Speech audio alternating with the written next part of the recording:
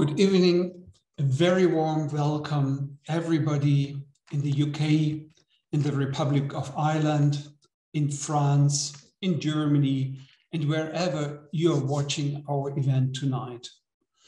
My name is Hans-Georg Tönges. I'm the director of the Goethe-Institut Glasgow.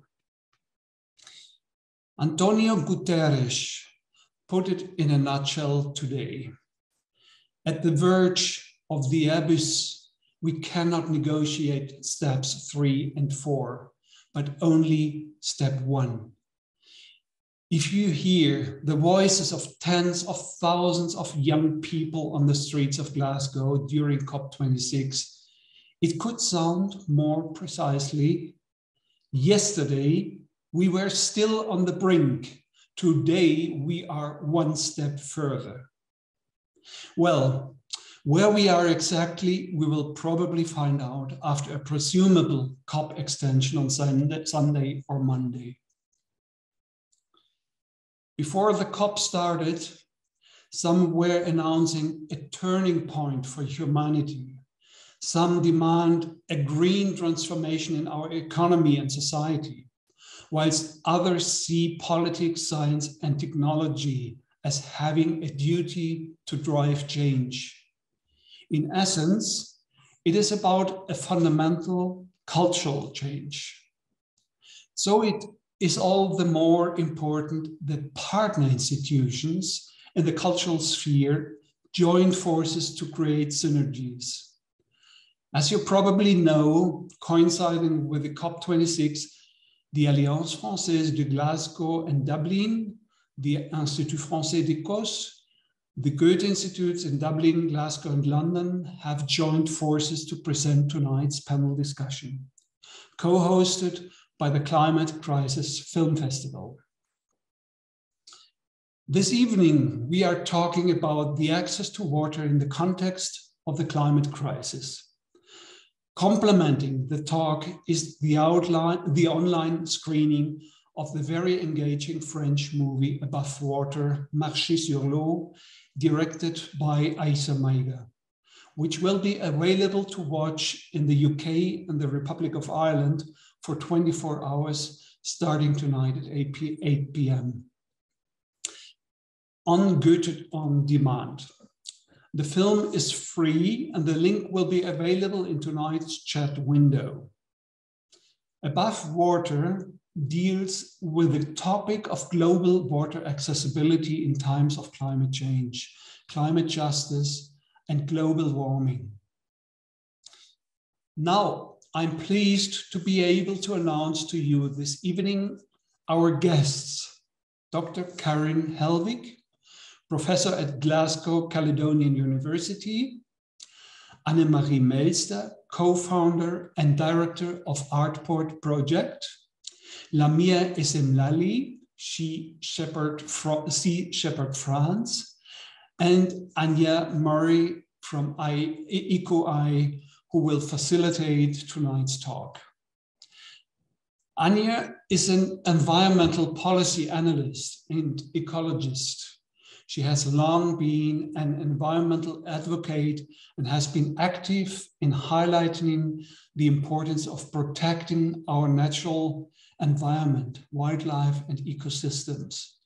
She has worked with Antashke, the National Trust for Ireland, as a natural environment officer on European and Irish environmental policy and as land use and habitats policy officer at Birdwatch Ireland.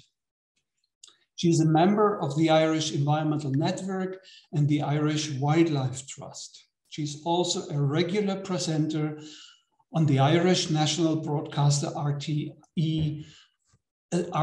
environmental programs EcoEye and Nature File. Now, my colleagues have asked me to make a more technical remark. If you could please your questions in the Q&A window at any time throughout the discussion.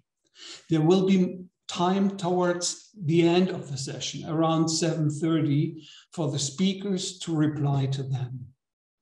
Finally, before we start, I would like to thank all our speakers for taking the time to join the talk tonight.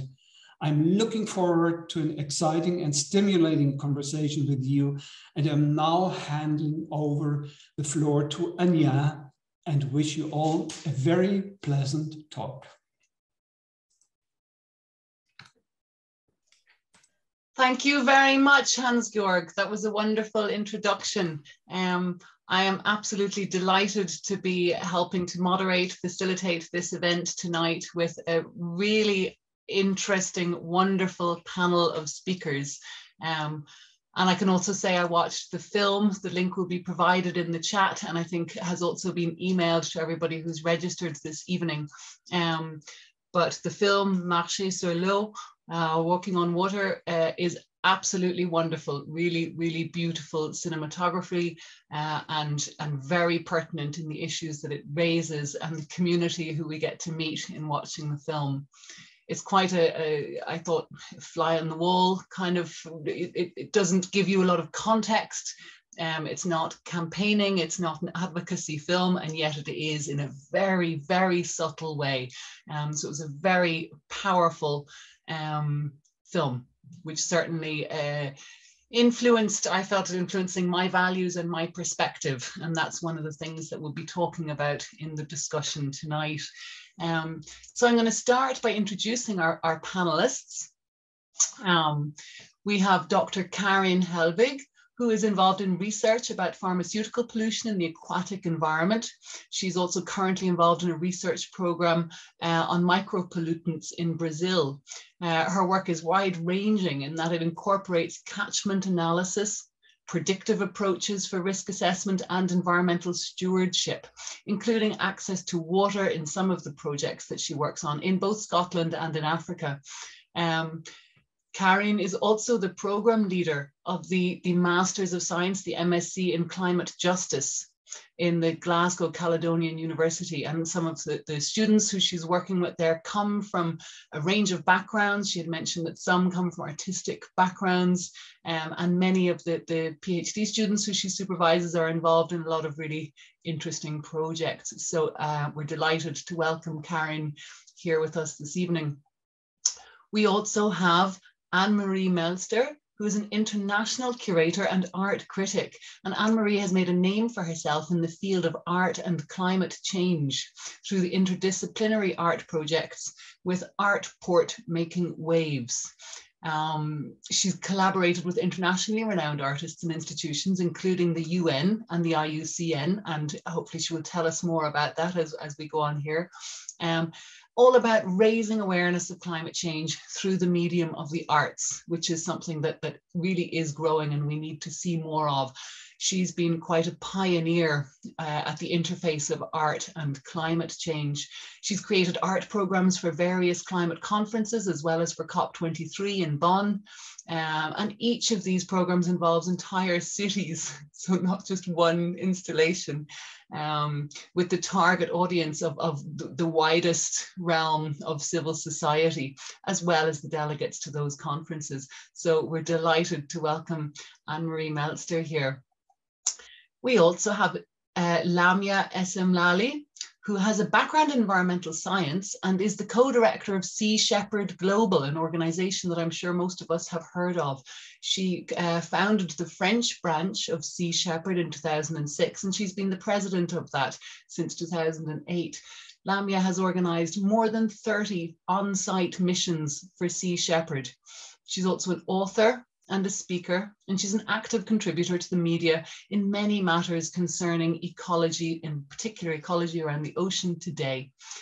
So thank you to everybody who is attending here today, and I'd like you all to welcome Lamya, Anne-Marie, and Karin here this evening. Can you all put on your videos there, please, our three panelists?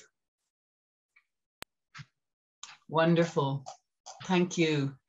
To start with, in terms of one of the main issues that's in the film that we all have the link to and which you'll be watching later on, Karin has done some work around access to water, and she's going to give us a few slides on that. She's going to give us a little 5-minute briefing about her work on access to water, which specifically relates to Scotland.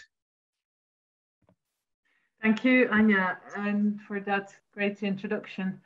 Okay, I'll share my screen now.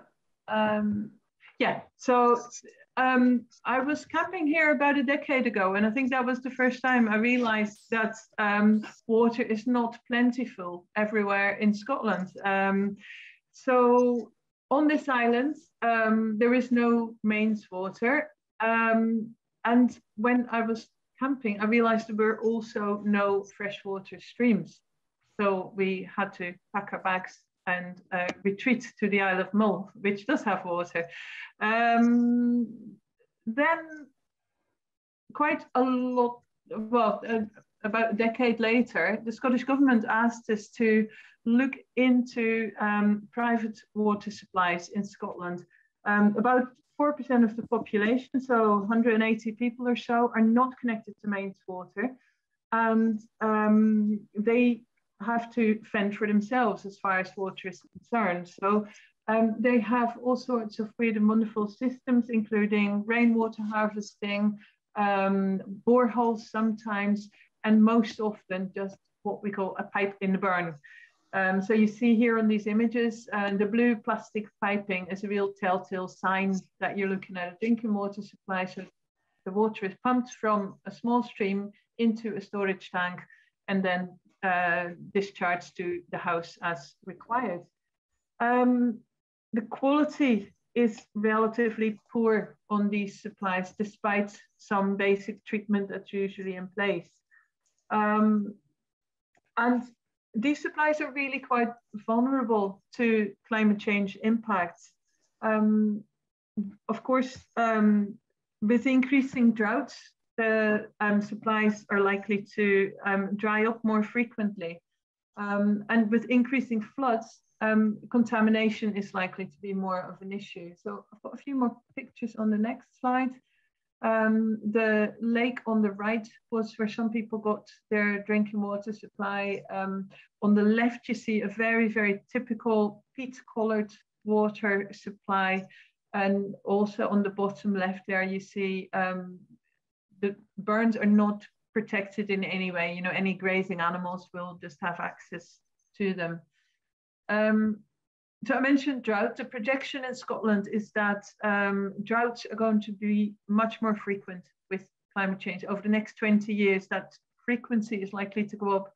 It used to be about once every 20 years, and it's going to be more like once every 3 years or so.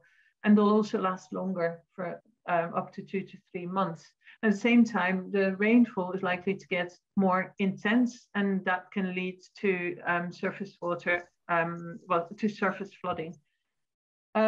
So how does that impact on the private supplies? Typically, as you saw on that first image, the storage tanks are quite small.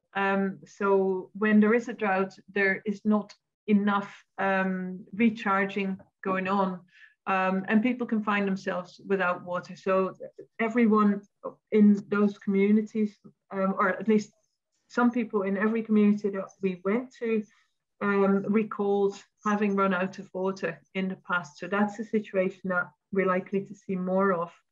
And what happens very frequently as well, whenever there's heavy rainfall, debris, including fecal matter from grazing animals, washes into the water supplies, and that leads to quality problems. Okay, sorry, that was too soon. So the overwhelming impression we got is that most people are fiercely independent. These are people in remote rural areas and island communities. They look after themselves. They don't like government interference. And they often said to us, look, these are private supplies and we'd like to keep it that way. But that also meant they were reluctant to ask for support. And when there is no water, then being fiercely independent isn't necessarily enough. So what we really need here is bottom-up solutions.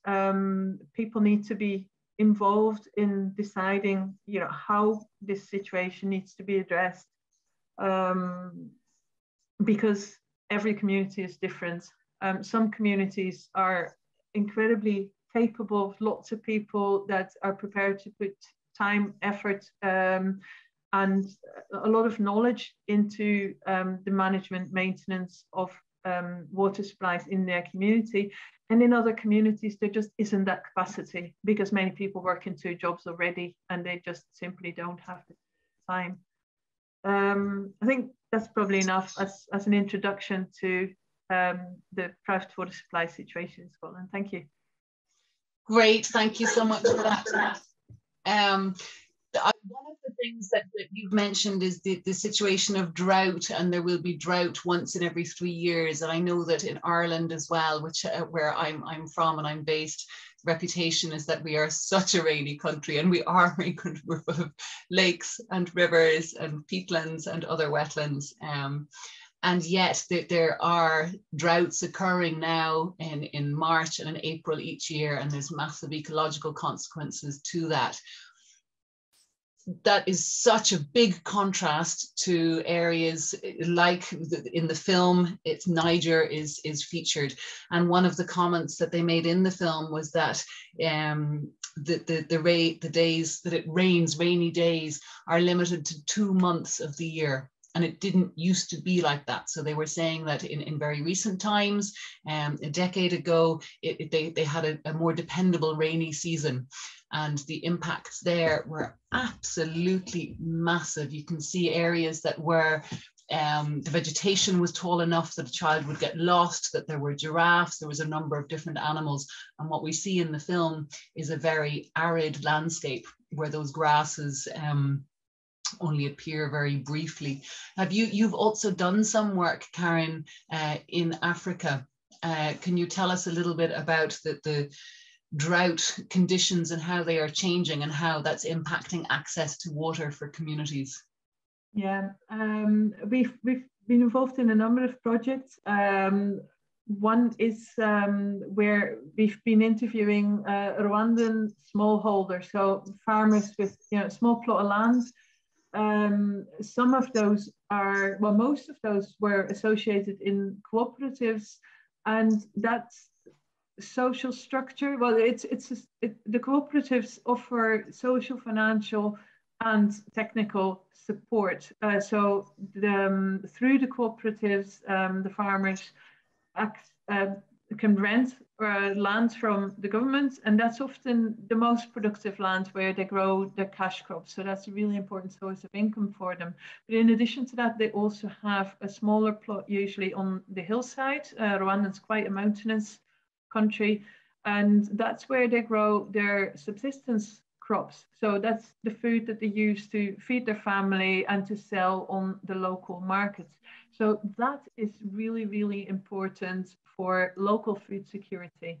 And what you're seeing is that when there is a drought, the crops that are growing in the valleys, which are the cash crops, they are usually benefiting, well, not always, but at least often there is a benefit from maybe a dam or some irrigation infrastructure, but there's much less of that on the hillsides. And because it's a hillside, it's difficult to drill a borehole and get water that way as well. So when there is a drought, it's those subsistence crops that are most likely to be impacted. And it's not just a drought either. They also saying, similar to in Scotland, when there is rain, it's much heavier and that damages the crops and it leads to soil erosion as well. So you see very, very direct impacts on food security, on health, on children's education as well, because people can't afford the school fees anymore. Okay, that is one of the things that was featured in the film. I wonder, how do we know this? We have a lot of information on what the impacts currently of climate change are and how much worse they are set to get. And yet we have, the gap between the promises that world leaders are making in COP26 there in Glasgow, where some of you are this evening, and the action that we're seeing. And we know that there was also a lot of things agreed to in Paris, and there's a massive gap between the action. And there are fundamental changes are needed in the way that we do things. And this has to come, it's when people are engaged with the issues and with the threat that they put the pressure on. We need, Anne-Marie, you talked about creating bottom-up engagement to get top-down action, and that's particularly relevant to the decisions that are being made at the moment in COP26. How do you see a way to get more engagement from the bottom up? Anne-Marie. Hello, first of all, good evening. Yes, we have been, maybe I can present it in a little bit broader way, because we started with ARTPORT Making Waves already in 2005, because we saw that in the art there was not enough environmental activity. So there was actually not a real focus. Of course, you had artists who were working on environmental issues, and some curators as well, some museums as well. But overall, the topic climate change was quite a novum at that time in the cultural world. And when we started it was quite challenging in the art world, but also in the UN world, because the UN world at that time didn't have really an understanding of what contemporary art and artistic engagement with the topic of climate change meant. And we said it's important to have the arts in this discussion, not only to push the policymakers, because it's important to have artistic programs everywhere where policymakers are meeting, but also to push society to think a little bit deeper. It was at the beginning, it was about sensitization, but very soon we realized that sensitization is not everything, and most of the people worldwide are sensitized now. So it's right now going really into action. So climate action, ocean action are really important topics, and so we need to move. I'm sorry that I missed maybe part of your question because I was dealing with the camera issue. Just, you've kind of answered it, but it's talking about the gap between the promises and the action that's being made at the top level, the political leaders who are there in Glasgow at the moment, and the gap between the action, between what they're promising and what they're acting, and how we bridge that gap is by having more people more engaged, calling more strongly for that action. How do we do that? How do we get that wider engagement? Well, first of all, I would like to be very positive and optimistic. I always try to do that, specifically in our context, but I have to say we are presenting projects and we are working together with policymakers and scientists and artists and young people for climate change conferences since 2009. And we had the same movements going on in Copenhagen. Maybe we were more people now marching on the streets, specifically on Saturday, than in Copenhagen on one night. I think we were 80,000 civil society representatives from all over the world marching through Copenhagen. So the movements were already there. In Paris, it was very strong. In Cancun, where I participated as well, you can imagine Cancun is a touristic city, so that was not very active there. But Paris was active, Bonn was active. Now we are here like 6 years after COP21 in Paris, and nothing has happened. So we have to keep on pushing. I have the impression that something is moving inside of COP26, but not enough. So we still need the overall civil society to push harder. And this means not only the already converted, because that's what I see here. A lot of people are preaching, but to the already converted. There are a lot of activists on the streets or inside of conference or, exhibition spaces where they are convening, but they are already converted. They are already convinced that climate change is serious. We have to get on board the other part of society, the ones who don't care, the ones who have a difficult life, who cannot focus on to reducing their carbon footprint. So for us, it's all about education. So and not only education of the young people, but also of the older people. Because when people hear the word education, they always think, oh yeah, the kids. But it's about really everybody. And that's what we keep on pushing. So we are perseverant. We started 16 years ago and we will continue. And I just had a fantastic and very successful week here at the Glasgow School of Art. We have been working with students here and it was amazing. And you see like a difference between the before and the after. When I said goodbye to the young people, to the 25 students today, they were overwhelmed. They were like inspired. They were stimulated. They want to work. They understood so much more. And this gives me goose pimples. So I'm empowered to work for the next 20 or 30 years, continue working on this. that is wonderful to hear, and that's I guess what we're getting at here, and what you are embodying in your work. It's that the arts carries these messages in a completely different way that science and the scientists and even the policymakers and the campaigners do. The arts can frame our values, can impact our values very differently. Can you tell me a little bit about the experience of working with artists? I also have many of my community would be artists, and many of them are not particularly engaged still, which I find surprising in climate change, in biodiversity loss, in water, those issues. That's true, but there are a lot who are working on this. And since 2005, I can tell you a lot more people, a lot more artists are working on this topic, and not only in a mere visual way, like creating beautiful artworks, but really engaged in an interdisciplinary way. They are almost becoming scientists. They are doing a lot of research. They are really going into deep. Of course, some of them, they are highly intellectual, like forensic oceanography, for example, from Goldsmith College in London. And then you have others who are really like very, they are activists. And we had, for example, yesterday we had a performance group from Oslo, from Norway, as our guests here at our hub at GSA.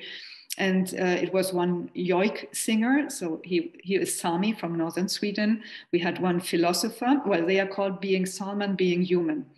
One storyteller, Norwegian female storyteller, one German philosopher, but based in Oslo since a long time, and the yoik performer, the yoik singer from northern Norway.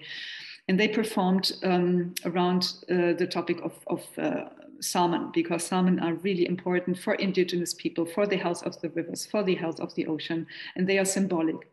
And we were I have to admit, I was sitting there, I was crying. I was so touched by the performance and by, you know, the message which came across. So for me, working with artists, of course, I choose the artists I want to work with, but sometimes they just cross my way by coincidence.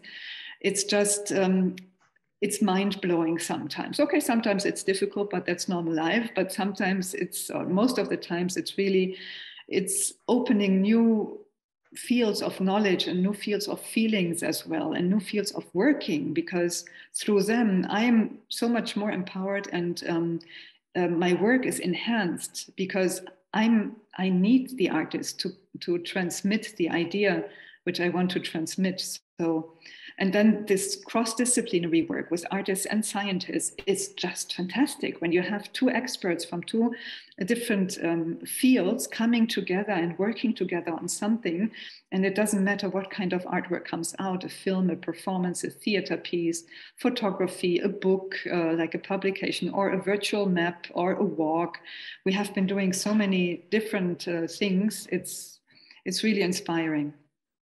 I personally have just kind of come to this in a big way in the last 6 months by doing some collaborative project with a number of artists. And I find it the most exciting frontier of winning over the hearts and minds that we need to do to make environmental activism and action so much more to the fore of our public discourse. I also know that the arts is certainly one way, and really, really crucial. And there are other actions. Lamya, you are involved in Sea Shepherd, more than involved. And you also, your actions and your missions very much capture the hearts and minds of people around the world. Can you tell me about your approach to how change happens, how to make change happen, how to increase people's understanding of the ocean in the role of climate, and get people to tell governments that they want change, so that differential between the general population and how they see the issues and the actual legislation? Yeah, well, I think what I personally loved about Sea Shepherd and what attracted me in the first place when I met the captain for Watson in 2005 in Paris, so for Watson is the founder of Sea Shepherd, is that I believe the way we do things can be really inspiring to people. We put ourselves in the front line really, I mean, the first question that the Captain Paul Watson asked me when I met him and when I heard his speech, and I recognized myself in what he was saying regarding the ocean and the respect we must have for life, the first thing he asked me is whether I was ready to risk my life for a whale. So that's not a very common question and commitment. And at that time, I had never seen a whale in my life. But to me, the answer was obvious. And when I joined a few months later, and for my first campaign in Antarctica, I was actually in a position where I had to test that answer, that determination. Tell us about that.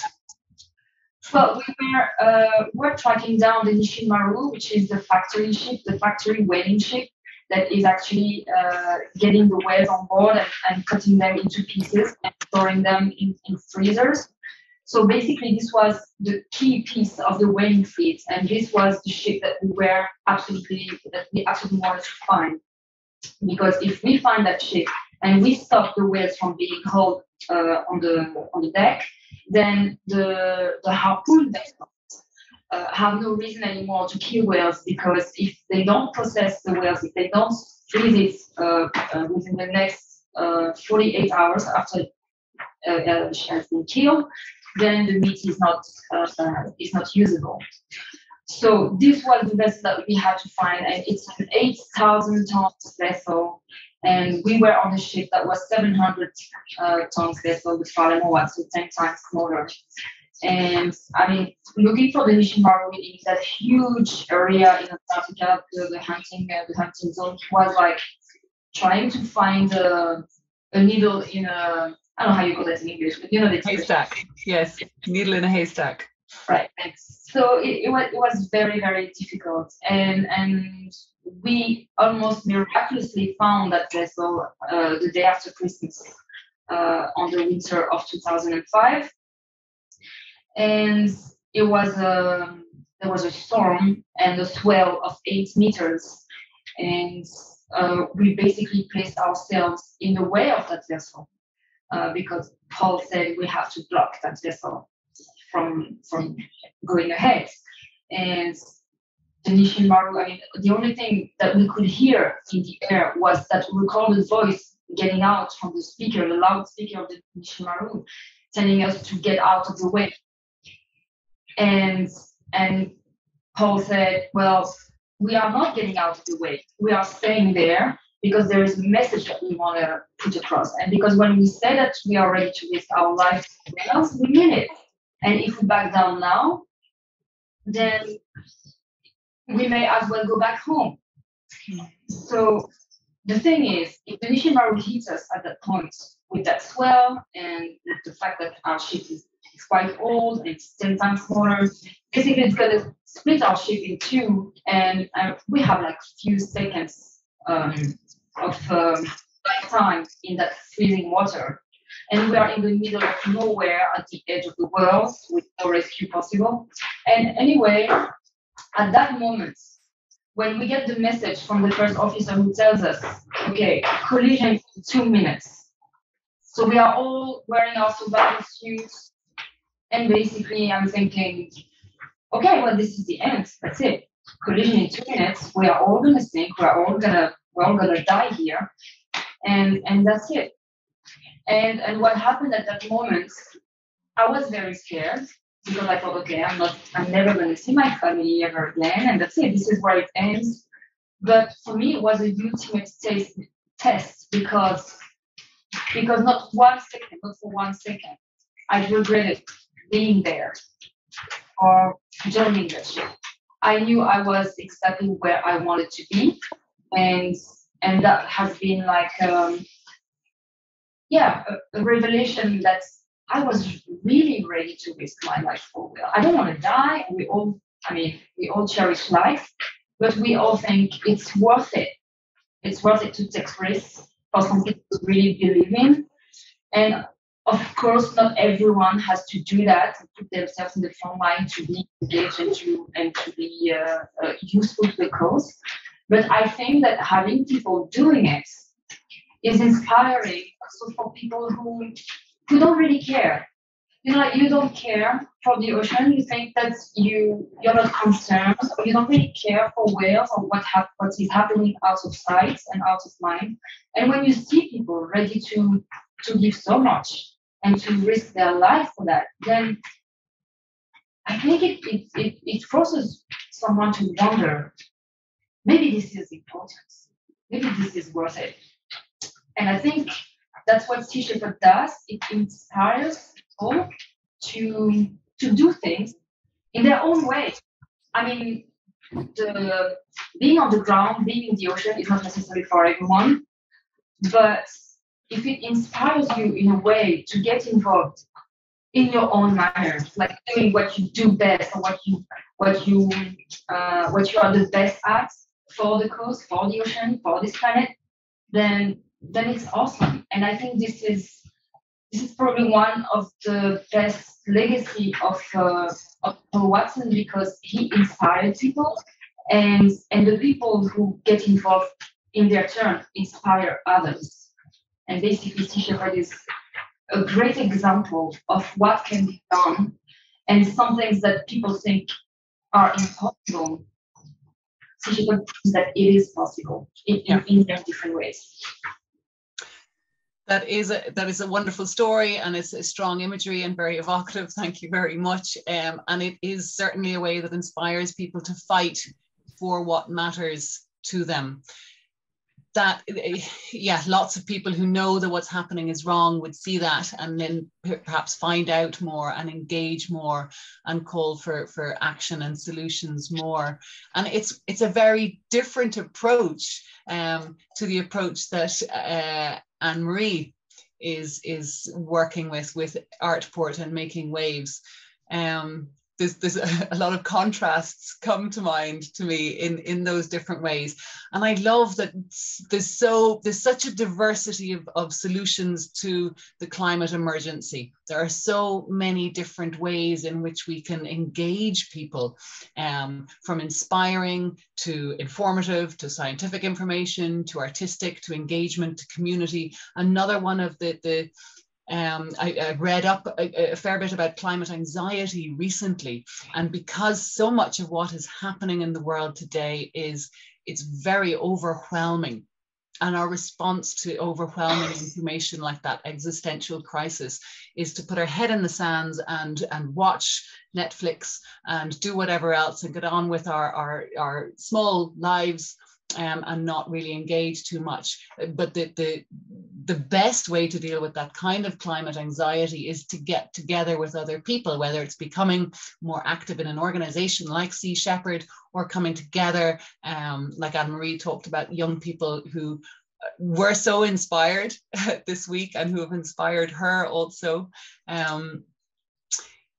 Karin, do you have some way in which you find that you work with a lot of young people who are in third level studying climate change? And you mentioned earlier that there are a number of artists who've come on your climate justice masters. How do you think that they have become so engaged with the issues? What do you think are the avenues for people to become more engaged? It's really diverse, actually. We've got a number of students, that are coming in from countries that are, if you forgive the pun, at the coalface of climate injustice, where, they have a few with degrees in agriculture, a few from, communities that are badly impacted by climate change.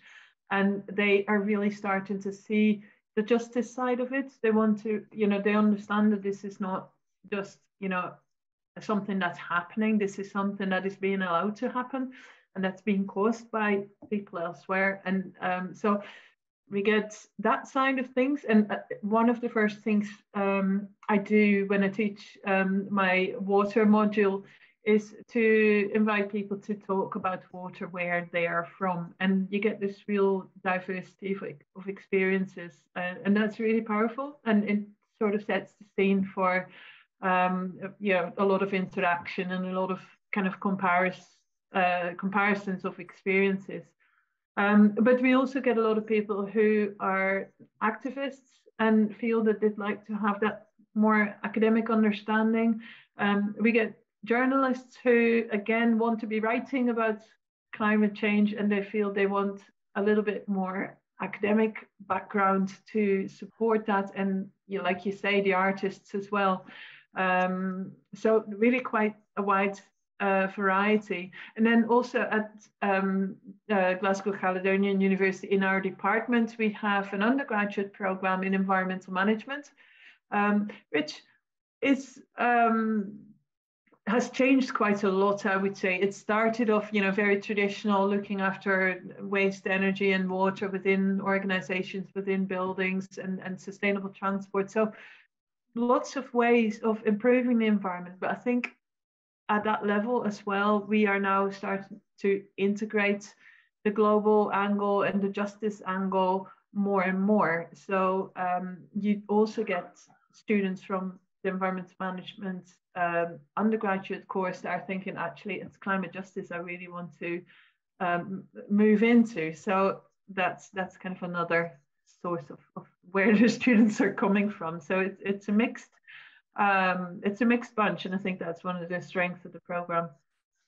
That's brilliant. It sounds like a microcosm of what we need if we're going to solve the climate crisis, is that diversity of perspectives, of people coming from a background, whether they're journalist or an artist or a scientist who wants to upskill, and also the multinational dimension. And this event is particularly wonderful because we have so many people in a number of different countries attending here, and the climate crisis calls for us to have a multinational approach in a way that we have never needed so much in the world.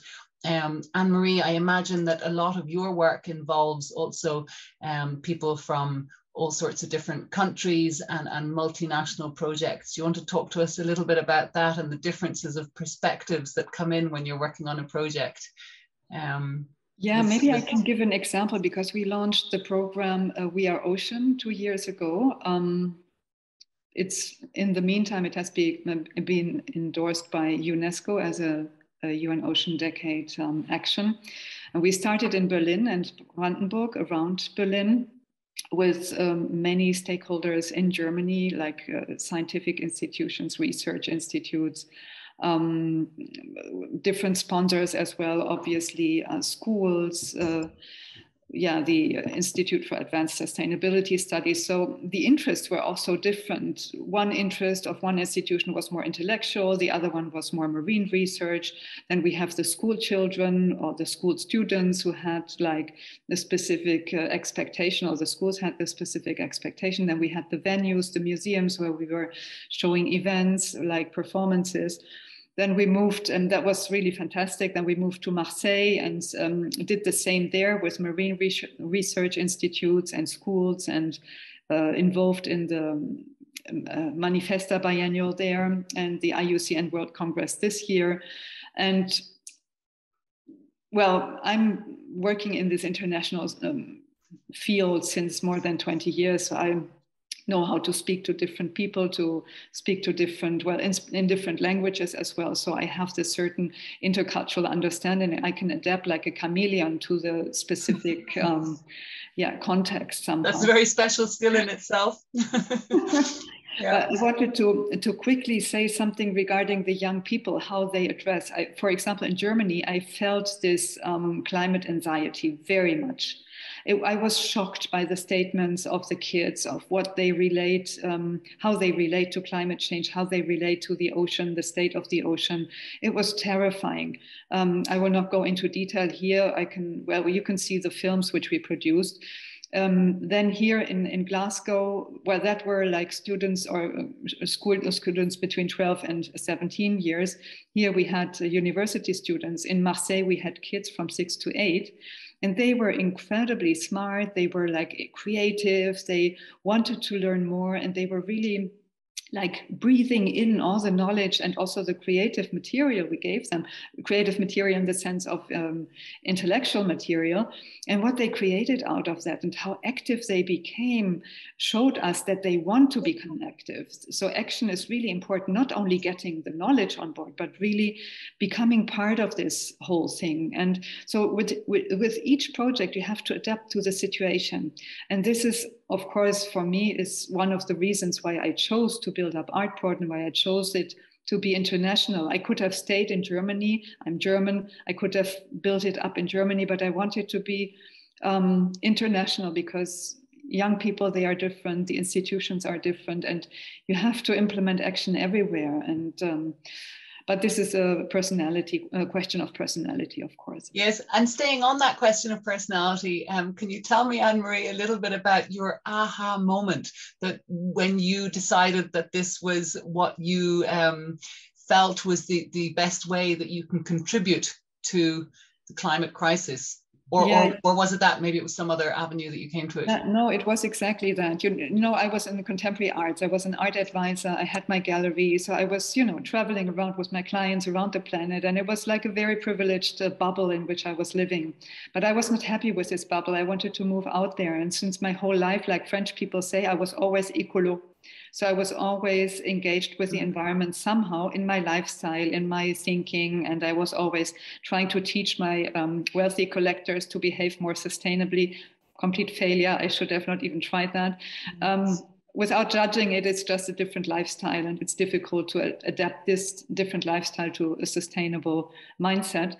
And I said, okay, 2004, it's enough. I cannot go on like this anymore. And together with Corinne Ernie, the co-founder of ARTPORT Making Waves, we sat down. She's Swiss, but based in New York, and she grew up in the Alps. I grew up on the North Sea. So we said, let's move the environmental question into the arts. And that was the aha moment. And then I read the book, The Inconvenient Truth, which of course today, like 17 years later, it's much debated. We know that, but nevertheless, for me, it was a trigger.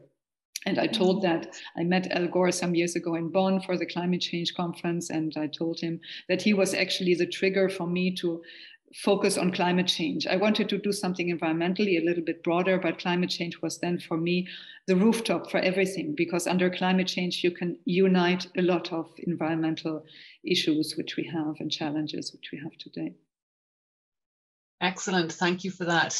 In particular there, that's interesting that it was a book, that it was Al Gore's book, and that you were bringing your arts world as such to the table of action, translating or transforming the arts world into a platform for activism to engage more people. I want to jump now to the idea that, which you touched on, there are so many different issues come together under climate change. So we have climate justice, we have biodiversity loss, we have water, access to water. We've mentioned salmon there and the loss of salmon. We have whales, which Lamya spoke about. I know that there's actually an amazing and very surprising link between whales and climate change. They do impact the circulation of carbon in the ocean. There are so many different issues that come under the umbrella of climate change. And I want to ask Lamya to point out to our audience a little bit about why oceans are so important in climate change. I know that there are very many threats to ocean habitats. Number one is overfishing, and I know that climate change is not the primary threat to our ocean ecosystems, from what I've been researching. But yet there are enormous links, particularly in how the ocean absorbs so many of our greenhouse gases and buffers us against the worst impacts of climate change. Lamya, can you outline to us a little bit about that relationship between the ocean and climate change, please? Yeah, it's true that climate change is not the number one threat on the ocean, but definitely the death of the ocean and the diminishment of life in the ocean is the number one threat on climate change, because the ocean is the first producer the biggest producer of oxygen and is the first absorbent of carbon dioxide. So it's the main lung of this planet, even before the forest, because it's the phytoplankton that produces most of the oxygen we breathe. And the presence of whales is directly related to the amount of phytoplankton that we have in the ocean. And the whale hunt has had as a consequence to diminish phytoplankton in the ocean up to 40%. So that there has been studies and research saying that one whale does more for climate change than thousands of trees. So it's not about saying whales are more important than trees, but it's true that we always think of forests as the main lung of the planet, and we underestimate the role of the ocean. And the hardest thing is that because what's happening in the ocean is out of sight and out of mind, it is quite hard to make people feel involved. And when people don't live by the coast, they feel that they have no impact or that they are not concerned. And I mean, if there is one thing that people need to understand is that if the ocean dies, there is no life for us on this planet. That's it. And because we have a very anthropocentric way of seeing the world, we call this planet Earth when it's actually planet the ocean. And our challenge with Sea Shepherd is also to help people rebuild that connection between our own survival and the ocean. And this is about physical survival, like biological, physical and chemical, but it's also about our souls, really. I mean, the French author Baudelaire says, "Three men you will always cherish the sea." What is more inspiring for the human soul than the ocean and like sunset or sunrise on the ocean? This is like universal beauty that shouldn't be underestimated. I mean, if we are not sensitive to that, if we don't feel anything when we are in that kind of landscape, then I think there is little hope for us as a species, because it means that we are disconnected from nature. And all the decisions we are going to take are going to be the wrong ones if we forget how important that is. And just to comment on what you were saying about the diversity of profiles of people who get involved, I think even within the very specific way of action of Sea Shepherd, what I really appreciated when I first joined is the multiplicity of personalities, backgrounds, nationalities of people who were all on board the same boat to defend the ocean. I mean, we had people who had been working in stock markets, we had tattoo artists, we had musicians, we had mechanics, we have, teachers, lawyers, you name it. I mean, people from every possible background you can imagine that were on that ship to defend the ocean. And I thought that was really, really inspiring. I mean, I remember we had like over 20 nationalities on that campaign I mentioned before. And that's on average on the big vessels. That's what we have. So, and people who come from all different reasons. And more widely, I really like the fact that there are so many approaches and ways of doing things, because it's like ecosystems, like the movement to defend and protect this planet is stronger by the diversity of the means of the people who contribute. The more diversity, the stronger the movement is, and I think it's great. And the best remedy against anxiety that you mentioned before, I believe, definitely, is to be involved and to be in action. Action is the best remedy against depression and anxiety. Of course, if you feel that there is nothing you can do and you feel that everything is falling apart, then your survival mode will be to just shut down. I mean, you don't want to see what's happening because you feel so helpless and powerless. And I mean, that will drive you mad. So the only option to face reality is to feel that you are actually empowered to do something about it. And this is not going to be even an effort or a sacrifice. I remember when I was in Antarctica in Christmas, we were getting messages from people thanking us for our sacrifice. And I was like, I don't feel like I'm sacrificing anything. I feel blessed that I'm in a position where I can feel so useful. And this is like helping the planet, feeling that you can be part of the solution is so good for yourself as well. And I think it's the only thing that can allow us to survive without getting completely mad with the situation that we're in. And yes, either through avoidance or other ways, definitely.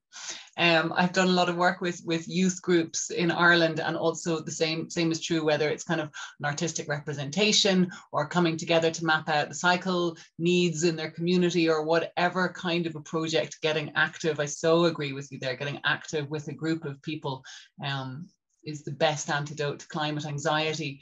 And I was struck also, Anja Murray mentioned the climate anxiety among young people that she's been working with in Germany. Is that can you tell us more about the climate anxiety and young people and ways that we can work with that and try and help guide our young people to action? And we definitely don't want to fob people off on nonsense actions that aren't getting anywhere, and yet we yeah, how do we do that? How do we help them? Because they really are showing the way. And I mean, we know with so many of the young activists, they're the ones who are really putting the pressure on the decision maker and the politicians. And it's the thing that gives me hope more than anything else I've seen in the last 5 years is the force with which our young people are speaking up and calling for action. I think the most important thing is to listen. This is not only regarding young people, this is regarding everybody. And listening is a form of respect. And this is where we really have a huge lack. They are not listened, specifically not the young indigenous people. They are used as nice symbols. Look here, we have an indigenous person here. This is tokenism. But you have to listen. That's what we did as well. We were shocked at the first moment to hear that, you know what, we are too many people on this planet Earth. Why don't we kill each other? That's what teenagers in Berlin, 15 years old, said. We didn't know where that was coming from because we didn't speak about overpopulation. And then they came up with ideas how we could reduce the population in the world. You know, crazy ideas. Influenced by social media, influenced by science fiction series and comics and things like that. So there's a lot of very dark ideas going on for the kids. And first of all, you have to swallow that. And they were not in Berlin, they are not connected directly to the sea or to the ocean. But they had a specific idea, and then we listened to them, and then we tried to turn it around to make something positive out of that. To create something, to become active in something. Here we had it with the students at the Glasgow School of Art. We worked together with Into the Oceanic, Elizabeth Ogilvie and Rob Page from Edinburgh, 2 filmmakers. They are having outdoor projections here tonight as well. And we brought a lot of scientists and a seaweed forager who is actually from Aotearoa from New Zealand, and he is a Maori. And he is living in Scotland in the area around Edinburgh since 10 years. And he is a seaweed forager, which means he's collecting seaweed. And he brought to us the seaweed. He brought really a big backpack of seaweed and explained it to us. And we saw how the young people were engaged with that. So you have to bring them something as well, not only speak about the facts are there, but also speak about possible solutions where they can come up. And the possible solutions are not the big ones. They are always the small local community ones. So bring a group of young students from the university to the east of Scotland and let them dive and step into seaweed and feel it and eat it and collect it and do something with it, and understand the importance of seaweed also as a carbon sink. And, you know, all these different interconnections and interdependencies, first they understand, but then when they jump into the ocean, I always say, you know, when you're depressed, don't take antidepressants or go to a shrink.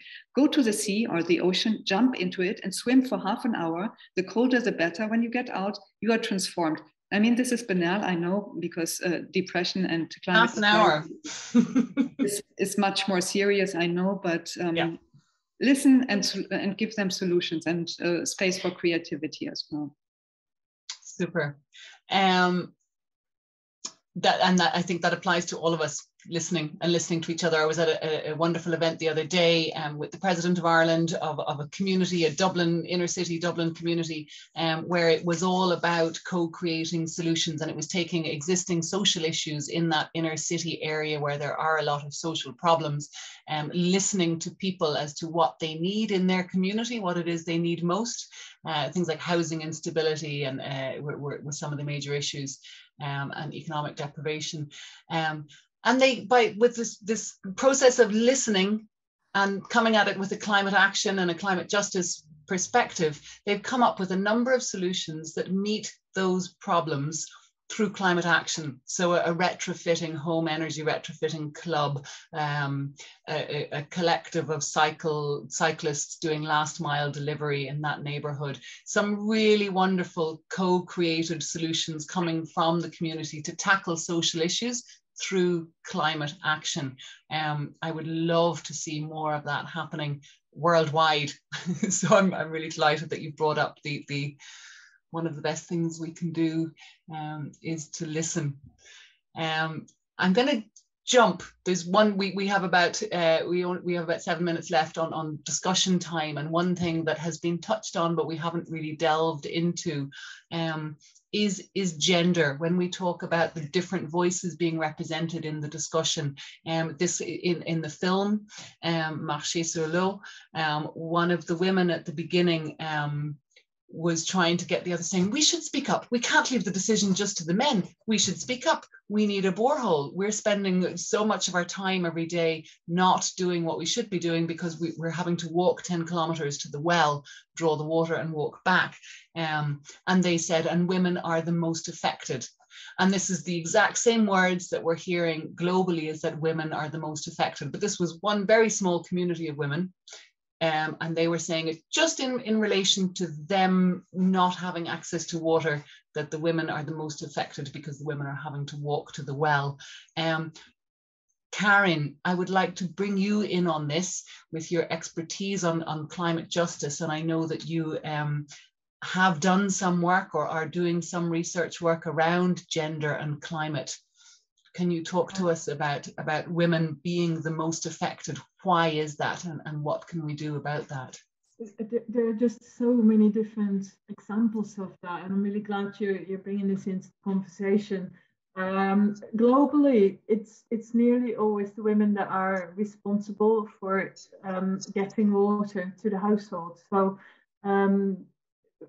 as soon as there's difficulties with that, like for example, if the water resource that they have been using, if that dries up or it becomes too polluted or whatever, it means that the women have to walk further, and that means they've got less time left for economically productive activities. And also it's often girls from quite a young age are involved in getting the water, so they miss out on school. And really, the drier it gets, the further they have to walk. It's as simple as that.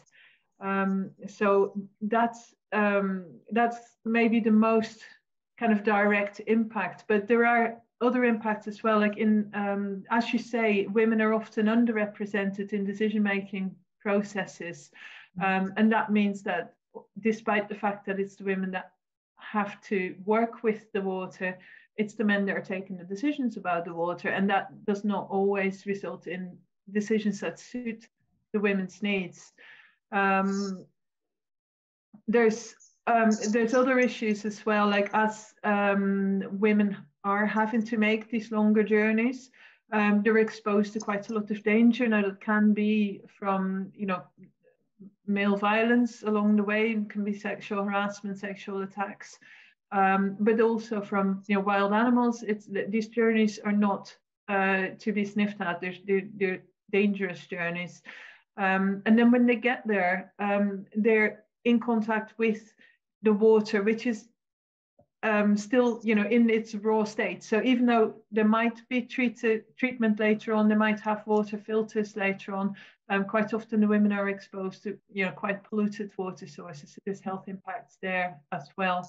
And the physical act of carrying the water is also, you know, quite bad for your body, especially when you've got, you know, young girls carrying these heavy weights. And then when the woman, you know, gets home and she has maybe not been able to get enough water, or there's, you know, she's not able to fulfill her domestic responsibilities with regard to water, then she may be subject to domestic violence as well. So there really just are so many different ways in which the women are more affected. And at the same time, they often have less access to, like, not just the decision making, but also, for example, less access to finance. So if there is a need for investment in water infrastructure, the women are not as able to do that as readily because they haven't got any money. Or they're not able to take out loans and things like that, like the men can. Okay. So gender equality is extremely tightly related with climate justice and climate action, participation in decision making, and that should be equal.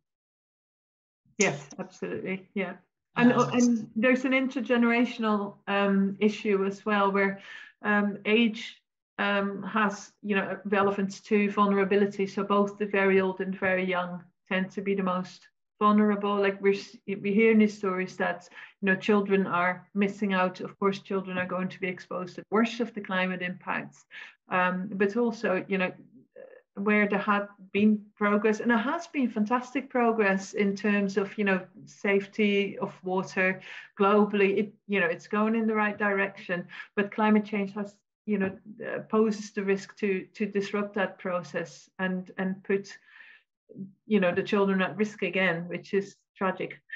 Yeah. I see Anne Marie wants to contribute something here. Yes, just a brief comment, because we were in 2009 commissioned by several UN organizations. One among them was the Global Gender and Climate Alliance, which was at that time in 2009 just newly created. It was a network of several UN organizations where women wanted to really put onto the agenda of the UN the gender issue. And we were commissioned with an exhibition about gender and climate change, specifically women and climate change, for COP15 in Copenhagen. And it was really interesting to see the lack of knowledge about the topic of women and climate change. Among civil society, they asked us, but what do women have to do with climate change? They thought that we would only commission women artists, and they said, but you also have male artists here in this exhibition or in this project. And we had to explain to them that it is, you know, the artist can be whatever gender, but it's about the topic. And the UN, they didn't have that on their agenda neither. Women issues were not on the agenda of climate change conferences in 2009. This is why the network was created. And I think in these last 12 years, I mean, Karin knows that better than I do, but maybe some things have changed, but at the end, not very much. When you go, we worked with several artists who were working on African issues regarding women and fetching water, like carrying this Scotland right now. And I think in African countries, not a lot has changed since then.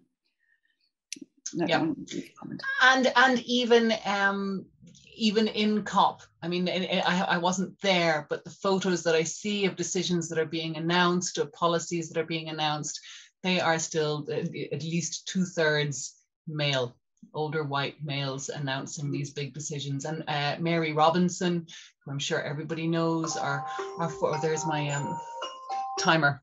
Our former president of Ireland, claim her, and now one of the chair of the elders, she was quite critical that there was a lack of diversity, specifically in people from different parts of the world not being represented equally at COP. So that is a massive issue, as well as women. I want to just remind our participants and our audience that we have got now a slot for questions. If you want to put questions in the Q&A box, please feel free to have questions for any of our three panelists or for myself. In the meantime, I would like to jump back to something that was mentioned earlier with Lamya. And I didn't jump in, I didn't want to interrupt her at the time, but she talked about the role of whales in the ocean in climate change. And I think it's something that a lot of people might not be aware of, and they might be wondering, have they misheard? Did they hear that wrong? What have whales got to do with climate change? Is to do with their feces effectively creating a lot of growth of plankton, isn't that right? And then that plankton gets sucked down into the floor of the ocean and locked away long term. Is that what you were referring to, Lamya? Yeah, basically the feces of whales are like the fertilizer of phytoplankton, and because whales produce so much feces, they wait a lot on the they're like the gardeners of the sea. And it's not only whales, actually, there are some keystone species in the ocean, and whales are among them, but sharks as well. Sharks, and the problem with sharks is that they don't benefit from the same charismatic image as whales. But sharks are the champions of evolution. They are 450 million years old. And basically, the whole life in the ocean has evolved around the presence of sharks, and they are being wiped out in a catastrophic speed. They made it through all the. Basically, they are more ancient than dinosaurs. They survived the last massive extinction crisis, and humankind is driving them to extinction in like one blink of an eye. And sharks, whales, all the top predators on top of the food chain in the ocean play a very specific role. But actually, if you enlarge that, because everything is so connected in the ocean and there is a strong interdependence of species, that's the reason why we say at Sea Shepherd that fish, for example, are like the workers of that climate change, of that climate machinery that is the ocean. And the overconsumption of fish today is the #1 threat on the ocean. That's overfishing is the #1 threat on the ocean. And what we say is that fish actually has more value in the ocean, playing its role in that amazingly complicated and sophisticated and fragile food chain and balance than in the plates of many of us. I mean, obviously there are some people who depend on fish for survival, and this is not an issue. There is enough fish in the ocean for people who depend on fish for survival. The problem is that vast majority of people who could easily have alternatives and who eats fish without even thinking about it, like the sushi mania, and people eating fish like if they would be eating carrots, really, without making any difference. The Sea Shepherd has been very much involved in the past few years in Africa, trying to defend African waters for also for the local fishermen and local population who actually depends on fish for survival.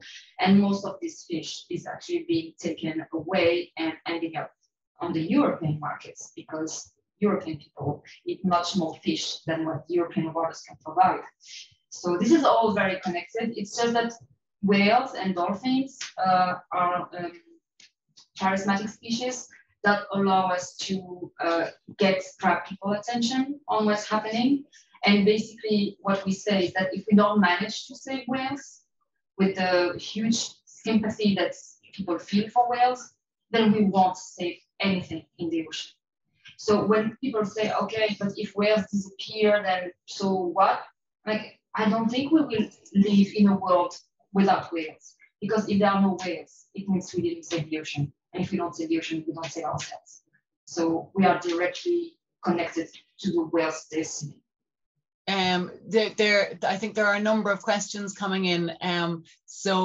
But one is also for you, Lamya, about the ocean. So I'm going to direct that to you. But I'm also conscious we have only 15 minutes left. But there's one person, Sophie Caranta, is asking Lamya if you can please expand a bit more on the importance of oceans in relation to climate change and the melting of the ice caps, in particular with the changes we know are happening presently with El Nino and the Gulf Stream, which are affecting global climate. Well, as I said before, the ocean is the #1 provider of oxygen through phytoplankton, much more than forests. And it's also the phytoplankton that gets most of the carbon dioxide that's and green effect gases that we put in the atmosphere. So if it wasn't for the ocean, the climate would already be unbearable. So basically we are buying time with the ocean, but the most the ocean gets all these green effect gases, and the more it gets sick itself, and the warming of waters is also disturbing the balance of the ocean. But again, climate change is an issue for the ocean, but the diminishment of the ocean is a much bigger issue for climate change. So, and that's the reason why basically changing your food habits is absolutely fundamental, because on a planet with 7 billion people, we have to adapt. Basically, we cannot behave like if we were few millions. So 7 billion people who eat fish and meat is just not doable on this planet. So, and I even know, again, in Ireland, but I think it's the same worldwide, is that we have massive issues even with trawling, and the fact that there's so much blue carbon. We have kelp forests, we have seagrass, we have many of our ocean habitats store a huge amount of carbon, and when we trawl over those, we destroy them and that carbon is released. So existing carbon stores in the ocean are being impacted by some fishing methods, and as you say, everything in the ocean is interdependent and interrelated, and that also relates to everything on land. Every second breath we breathe comes from the ocean, comes from the plankton in the ocean, and it's something that we tend to be so dissociated from. the diminishment of marine life in the ocean. There's what? The diminishment of marine life, yeah, is the #1 threat. Yeah, so healthy oceans buffer us. Healthy oceans are our ally against climate change, and we need to get our heads around this the same way that forests are. I know to a greater extent, but so many natural habitats, terrestrial and marine, are our greatest allies in the face of climate change, and we really need to turn our attention more towards that all that we get from healthy functioning ecosystems, marine and terrestrial. Agnes Callahan has a question. Agnes, I don't know if you can hear me. Are you able to ask us that question? Can we unmute Agnes Callahan there? Agnes, do you want to ask your question? Well, I didn't really have one, but I think we are all connected. It's like a web. You know, everything is connected. That's right. It's like a web. Yeah, absolutely. Thank you very much, Agnes. And Lamya has been illustrating that for us. Yeah, exactly. The whale, and yeah, it's a bit frightening, the rapidity at which the ice caps are melting. And the webs of life are unraveling as well, especially when we take out the top predators, as Lamya indicated there with sharks. Mm-hmm. Thank you very much, Agnes. There's another question from John Bird, who's saying that the lack of planning control of urban runoff from paving over domestic gardens, the Knockline Network of Sustainable Energy Community, Flood management, that is another one. I don't know if anybody of the other panelists want to jump in, but in terms of adapting to the impacts of climate change, we are going to be seeing a lot more flooding right across the world. We're going to see more intense bouts of precipitation. And one of the ways, back to what I was saying before, in which we can make ourselves, our communities more resilient to the impacts of flooding is through natural flood management. So that this is, I think, the issue that John Bird is alluding to there. We need to work with nature and work with natural systems, whether it's wetlands, woodlands, soils that are able to absorb water rather than compacted, overexploited soils where the water runs over land as opposed to penetrates the soil. There are so many ways in which natural healthy ecosystems are going to buffering us against the worst impacts of climate change. And the way in which this happens is so different in different parts of the world. But this is something that I haven't seen much of. I mean, maybe I haven't been following closely enough, but I haven't seen this realization dawning from what I've seen coming from COP26. Do any of the panelists know if this is being discussed, using healthy natural ecosystems as our ally in adapting to the worst impacts of climate change? No, it's not something that's been raised enough in the same way as Lamya is talking about the oceans are. I think you commented that it's not until this COP that the role of the oceans is really being featured. Yeah, I think there is interest in nature-based solutions and in kind of, you know, increasing the amount of green space in cities and the amount of blue space in cities as well, which has got just so many benefits, you know, for health and well-being, and again the mental health in particular. And I think everyone realized that in particular during lockdown as well, how much difference that makes. So and at the same time, of course, those green spaces really help with the runoff issue because they do let the water penetrate, so there's less runoff.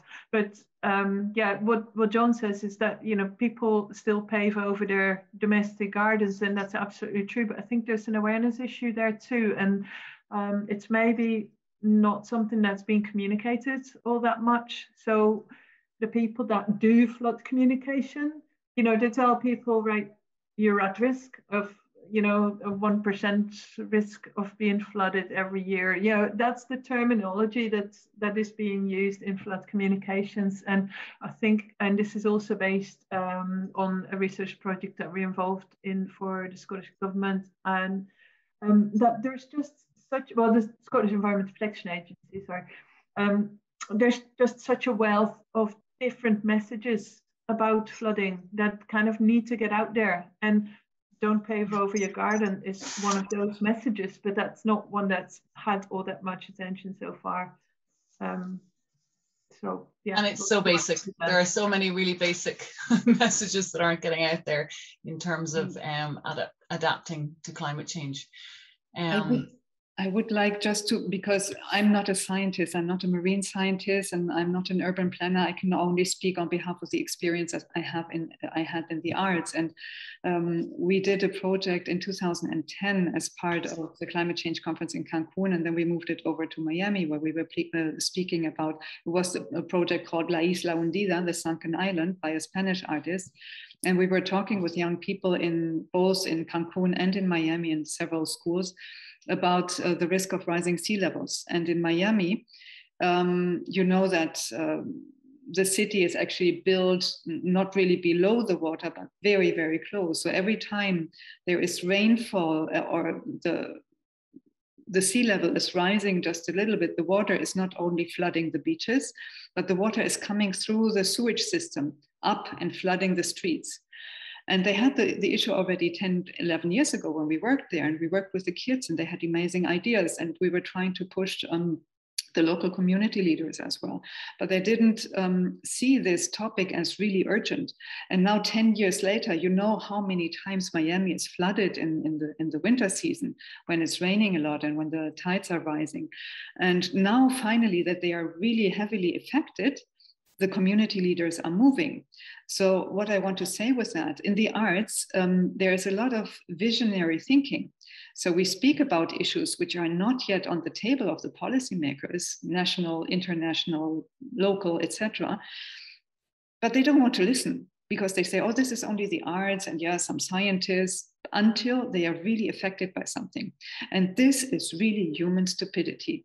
Only something happens until, you know, like the police, oh, we cannot look for this person, which is obviously has disappeared until the person is dead, you know, like just like a metaphor for that.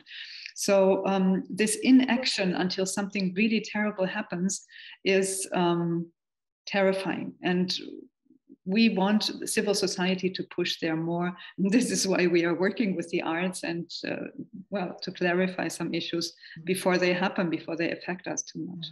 I really, what you're saying is that we as humans are so resistant to change. Yeah. We will not change if we think we can possibly get away with not changing. And I think that that has not dawned on the majority of people, that we need to change, especially the majority of people who live a comfortable, privileged life, who are in the countries who are the most responsible for climate change. And then there was an example from this film, Marché sur l'eau. At the beginning, one of the women in the school, they're learning to say the words climate change in the classroom, and it's a really sweet scene. And they're saying, what is climate change? And somebody explains to them that it's the rich people who are pumping gases into the atmosphere, and that is making climate change. And it's a problem mainly for us, even though we didn't cause it. And they actually say it even more simply than that. They understand and have much less power to act than we do. We have more access to those participative ways in which we can do something about it. And I'm really looking forward to seeing greater engagement from the arts world in framing our values and realizing that there is such urgency to fundamental changes to every level of how we live, how we eat, how we travel. Our politicians, I'm really hoping that there will be, that this COP26 is raising it to such a level that people, no matter what walk of life they're in, will come together and insist on that adjustment. I think all of us have a responsibility to speak up. And when I say all of us, I mean everybody who's attending, all of our participants, as well as all of our panelists. Have a massive responsibility to speak up about the urgency of the challenges that we face. One more thing that I am particularly interested in is psychology, and how I think there is more research now. We don't have a psychologist among us, but looking at the process of change and how we humans can change our thinking and change our perspective on things. Are there any closing comments from any of the panelists before I say goodnight to everybody and say thank you to everybody? No. Yes, Anja Murray. Yeah, I would like to say, because we were invited by the Goethe-Institut, Alliance Française and Institut Français and Institut Ecosse, if I'm right. And these are all organizations who are bringing together art and culture and education. And the Goethe-Institut is very much engaged with science at this intersection as well. And I think we really have to support those organizations more. We have to go more to the events. We have to interact more with the Goethe-Institut. And I'm saying that to myself as well, because where I live, I have a Goethe-Institut as well. But really to support those organizations, because they are important to bringing these topics, which we are talking about right now, to civil society. And this can create also interaction. And because culture is not happening at home, and it's not only happening in museums, it's also happening with interaction and participation. And that's important to create a real change and to become active. Perfect. Thank you very much, Anja Murray. It's excellent closing words. I'd like to say a particular thank you to each of our panelists, Dr. Karin Helwig, Anja Murray Melster, and Lamya Essemlali. Thank you so much for your contributions. I also want to thank in particular the Goethe-Institut, the Alliance Française, the Goethe-Institut in Dublin and in Glasgow, I should say, and the Alliance Française in Dublin and in Glasgow, the Institut Français, and the Climate Crisis Film Festival, who've all been involved in organising tonight's event. And I hope that everybody knows that you can watch the film Above Water online from now, from 8 p.m, and it's exactly 8 p.m, until Saturday the 13th of November on the Goethe-Institut platform. And there's a link has been provided there in the comments section. And I watched the film with my household last night, and everybody absolutely loved it. Diverse perspective of people in my household who all vouch for it. It was wonderful. So thank you very much to everybody. That was a really insightful event. Thank you. Okay. Thank you. I shall close the meeting. Good night, everybody. Enjoy the film. Good night. Thank you. Good night.